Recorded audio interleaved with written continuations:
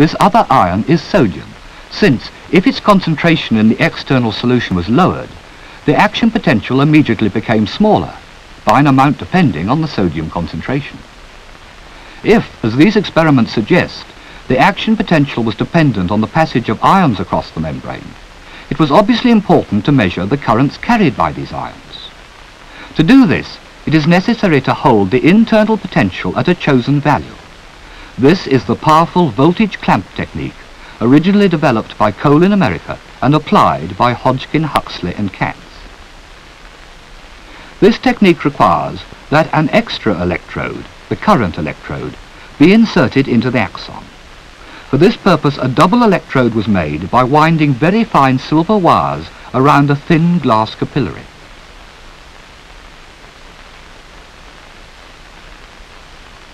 As the wire, which was only 20 microns in diameter, was wound on, it was kept taut, as Sir Alan Hodgkin shows, by dangling a small piece of plasticine on the free end.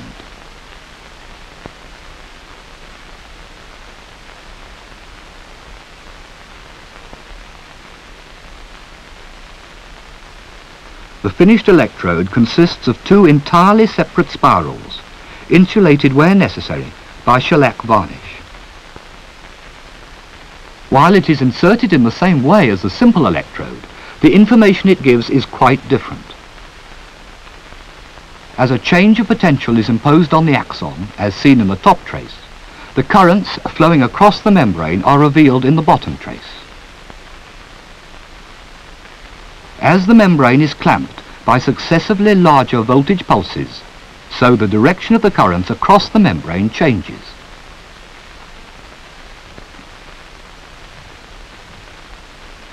The early downward dip, seen on the left, is the transient current carried by the influx of sodium ions, and it is superseded by an opposite and persistent current attributed to the outward flow of potassium ions. This suggestion was later confirmed by changing the potassium concentration within the fibre. In 1956, Hodgkin and Keynes made a micro-injector which could be inserted down the axon in the same way as the simple electrode. During tests, repeated here by Professor Keynes, the fine glass capillary contained a column of dye a few millimeters long. The syringe was mounted so that during injection, the barrel moved over the stationary plunger. Thus the capillary withdraws, leaving the injected solution behind.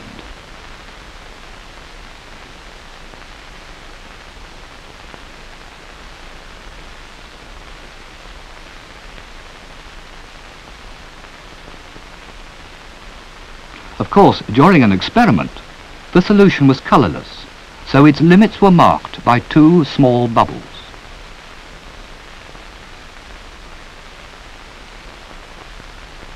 This technique has proved particularly useful when used with radioactive isotopes. As Dr. Caldwell demonstrates, the external solution was sampled at known times after the injection of the isotope and its activity measured.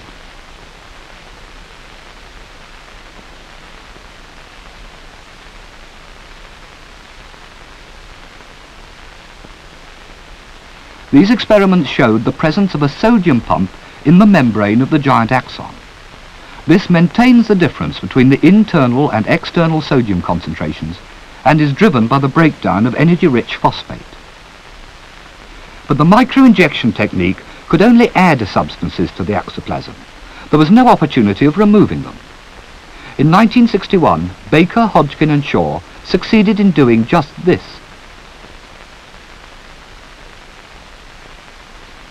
In this short sequence, made at the time, Professor Shaw shows how, with a device rather like a miniature garden roller, the axoplasm was gradually squeezed out. An uncleaned axon was used so that the small fibres surrounding it would give the membrane some protection.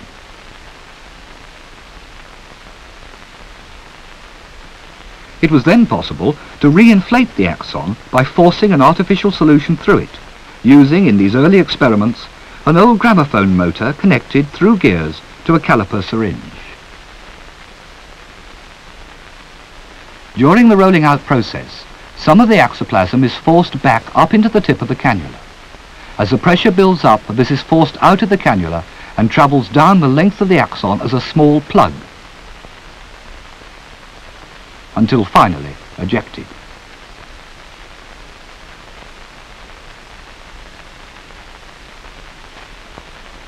The lumen of the axon is now completely clear, and solutions flow through it with ease.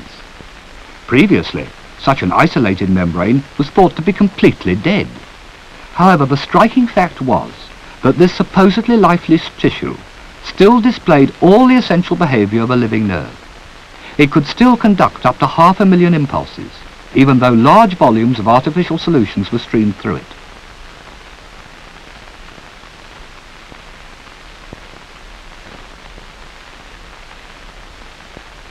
This cannulated and perfused axon can, of course, be treated in exactly the same way as an intact one.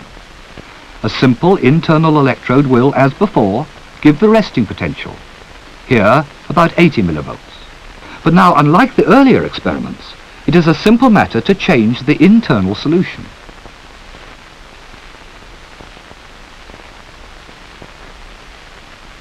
If the new solution, which rapidly displaces the old, contains little potassium, a sudden change occurs. The resting potential drops to a small fraction of its former value.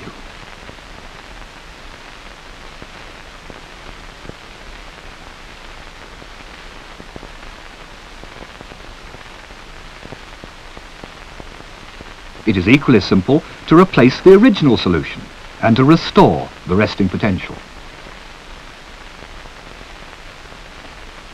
The resting potential, therefore, depends on the high internal concentration of potassium ions. This surprising technique, then, has been extremely successful. At about the same time, Dr. Tasaki and his colleagues found that they could drill out a central core of axoplasm.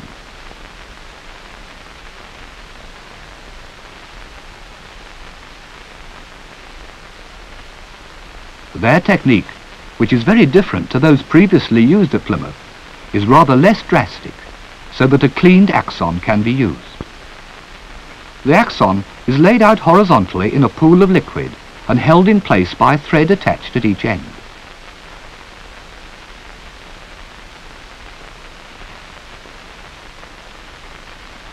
When the position of the axon is correct, the usual small notch is cut in it to receive the cannula. In this method, the cannula has to be guided along the whole length of the axon without damaging the membrane, and the double image technique is again used, but with a prism instead of a mirror.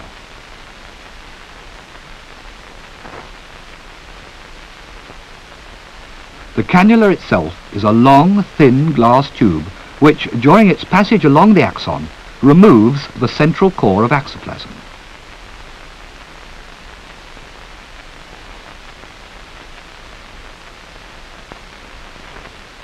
This is achieved by the experimenter, here John Kimura, gently sucking on the cannula so that as it passes down the axon, axoplasm is drawn into it.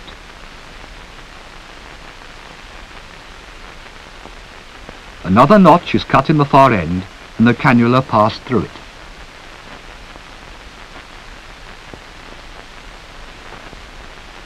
A positive pressure is now applied to the perfusion liquid within the cannula and the viscous axoplasm rinsed out.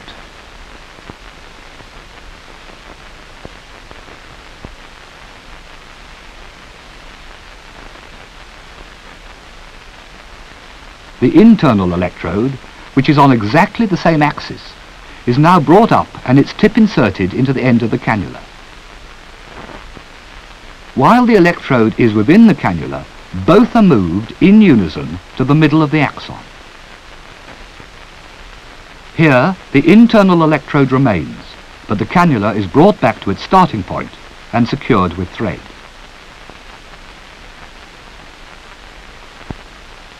All that remains now is to remove the prism and to bring into position the external electrodes. The particular value of this elaborate and powerful technique is that it permits a cleaned axon to be perfused. It is one of the many techniques which physiologists have developed since the importance of research on the squid's giant axon was first recognized some 40 years ago.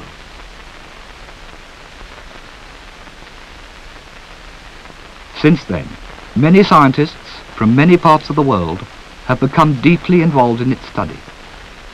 The results of their work have greatly increased our understanding of the mechanism of nervous conduction not only in the squid, but in every animal, including man. But as the autumn days draw in, the laboratory ships still return with their cargoes of squid, for many problems remain. How, for instance, does the membrane distinguish between different ions? And what is the mechanism which brings about the changes in permeability? Every winter, therefore, in fair weather or foul, the work of the ships and their crews continues, for the squid giant axon has still much to teach us.